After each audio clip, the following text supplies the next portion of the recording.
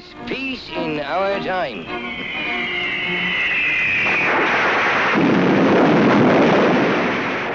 Good evening. I mean that most sincerely. Here we are then, on the day of the most gratuitous act of self-sabotage since Hitler said, you know what sounds like a good idea? A second front in Russia. And yeah, I know, salt, or what the fuck ever, but the fact of the matter is that the people who are probably gonna get fucked over the worst by Brexit are the very people that voted for it. Brexit represents an abject failure on every level of our democracy. A democracy relies on an informed populace. We had a misinformed populace. It was never 350 million, and if you think that's going to end up going to the NHS, I have a bridge to sell you. Europe cost us about £260 per year per household, and conferred an economic benefit of about £3,000 per year per household. You do the math and figure that one out for yourselves. It's going to make no difference to non-EU migration, and when it comes to EU workers, ministers and various other powers that be are already scrambling to assure people from Europe that they can still come here and work. So if you thought it was suddenly going to mean a bonanza of jobs for British people, or whatever the fuck it was you thought was going to happen, shit out of luck there as well. Sorry.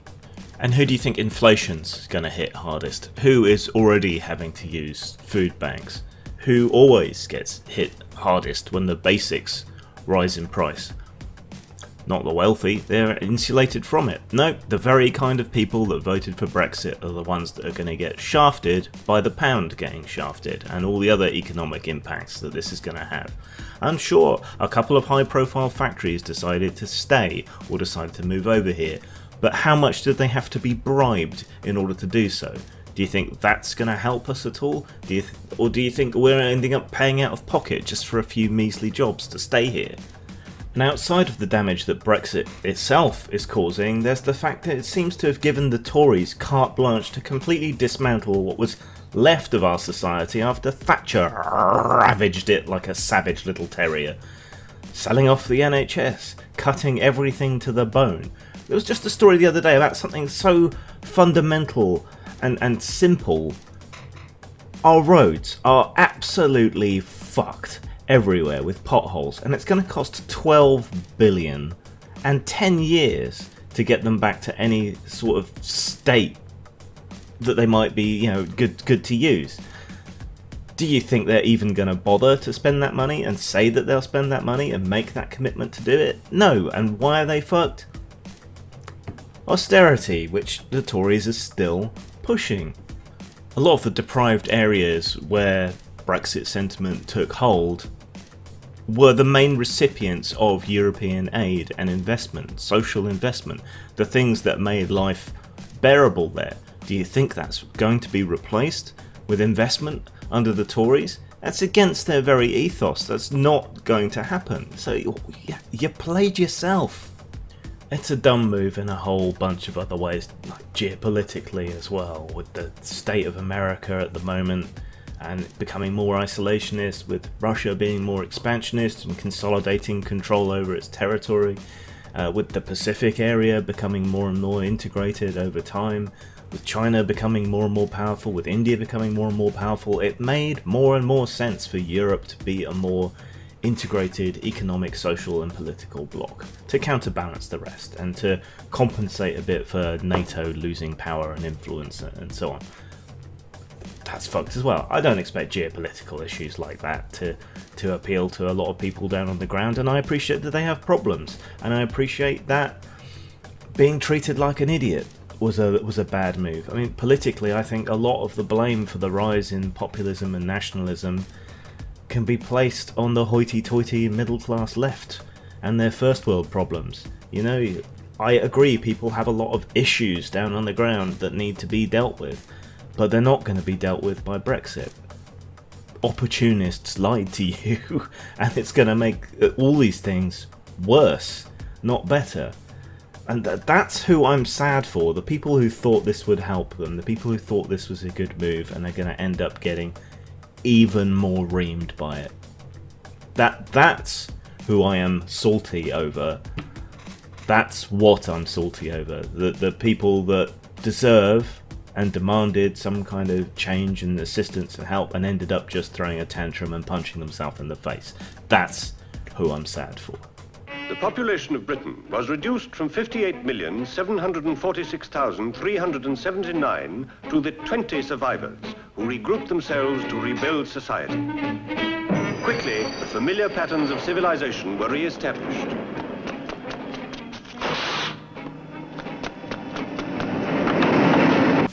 And if you're anti-globalist and anti-corporatist, then congratulations again, you played yourself.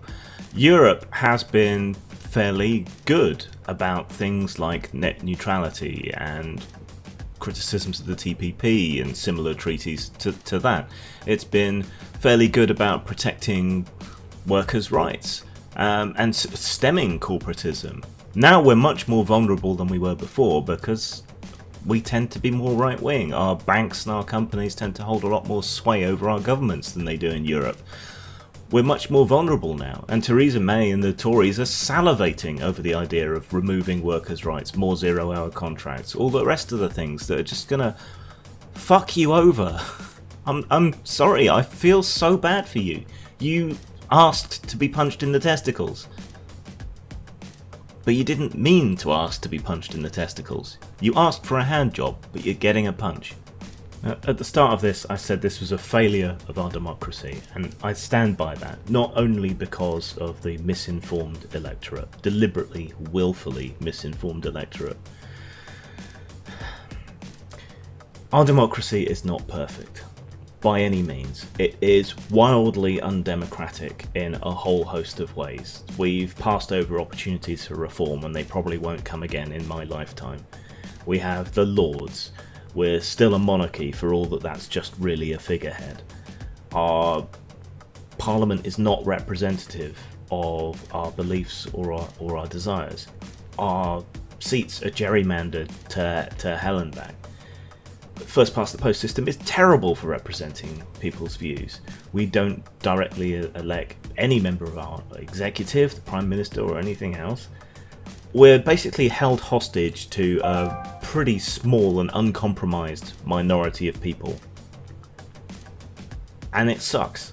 The irony of all this being that Europe is actually way more democratic than our home political system, and yet that was a complaint of a lot of people. Charity and revolution begins at home, but it doesn't. There's the problem. But there are certain things that are supposed to happen in our democracy that don't.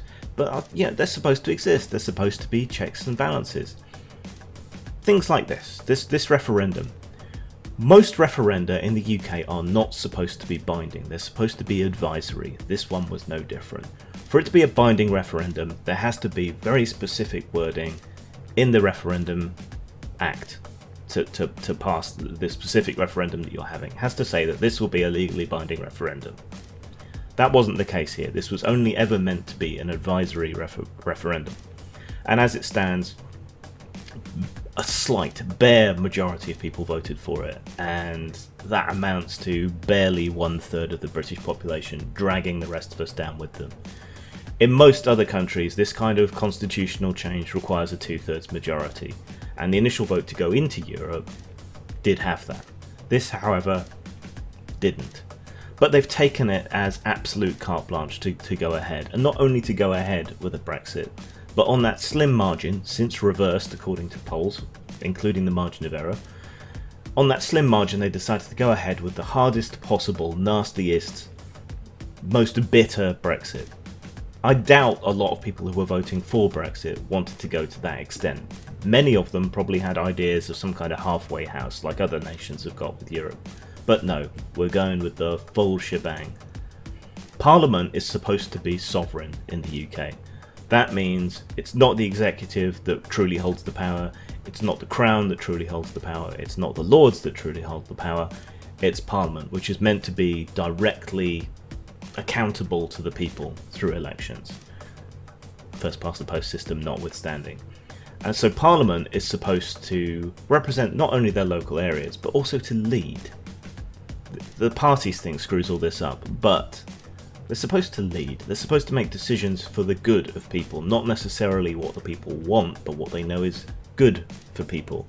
This is why we have experts. This is why you go to a doctor who knows more than you do about medicine. And in theory, politicians are supposed to know more than the average spod about economics, geopolitics, all these kinds of things. And so they're supposed to lead. And in the past they've made decisions against the popular will of the people, such as repealing the death penalty. In this case, obviously, they should have overturned Brexit and said, no, we're not going to do it. It's going to be too harmful. But apparently they're too afraid. Politicians have forgotten how to lead, I suppose, how to convince, how to do the right thing at any degree of personal cost. That's supposed to be part of the balance in our system. People are more familiar with the American system. We have the different branches that all balance with each other. In our system, that's how that's supposed to work. And the courts as well, to a lesser extent. And we've seen some of that around Brexit. But that's not what's happened here. They've allowed the country to be fucked because they're afraid of being unelected, overturned, someone else winning in their seat. And yet those who've come out most strongly against Brexit have reaped the benefit of votes going into the future. And that's the other irony, is that a lot of the people that voted for Brexit do not normally vote. These are not people who normally vote in elections, whereas the people who normally vote, who regularly vote in elections, tended to be far more pro-Remain. So in the end, they've probably ended up fucking themselves over democratically anyway. Not that that's a good reason to change anything here. With characteristic courage and determination, the entire population dedicated itself to perpetuating the British way of life. God save our gracious Queen, long live our noble Queen, God save our Queen, send her... No, we don't sing that any longer. You don't? No, we sing now that God should save Mrs. Ethel Schroke of 393A High Street, Leytonstone. Oh. Of the 20 people who are known to be left alive in England, she stands next in line to the... So now we're headed into a deeply uncertain future, a much smaller future, a much poorer future of social, political and economic impoverishment for much of Britain. And my thoughts go out to the people whose relationships are going to be destroyed, who won't be able to live in the same country as each other. My thoughts go out to all the poor people who are going to end up being screwed, whether they voted for Brexit or not, by the rise in prices, the inflation, the potential import duties and everything else going forward, to the people who voted on a xenophobic basis for whatever reason, whether they were lied to about immigrants taking their jobs or whatever else, because that's not going to change. You're not going to get what you wanted. My thoughts go out to the NHS, which is going to be even more stretched as they find it even harder to fulfil positions. Is it something like 5 to 10% of nurses and doctors are from EU countries? If they all go, then what? Increased restrictions on non-EU migration has already had an impact on the NHS. This is going to make it worse.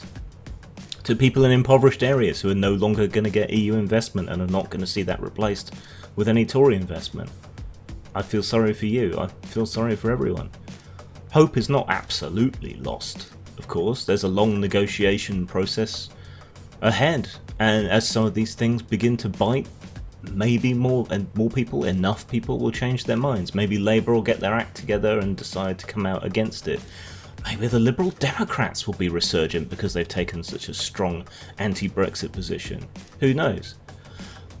But don't ask me to go along with this, any more than you'd ask me to go along with any other monstrous act of stupidity. I'm not going to help you. I'm going to continue to fight this and speak out against it as much as I can. If we can't overturn it, maybe we can at least soften it. Maybe we can find a way for some of us to retain our European citizenship going forward into the future. If you don't want it, fine, I'd happily pay for it, for all the rights and benefits that it confers. But don't ask me to go along with it, and don't ask me to shut up. What's going on is wrong. It's painful, it's damaging, it harms all of us. And there's no way I'm going along with anything like that without speaking up. Zang. God save Mrs.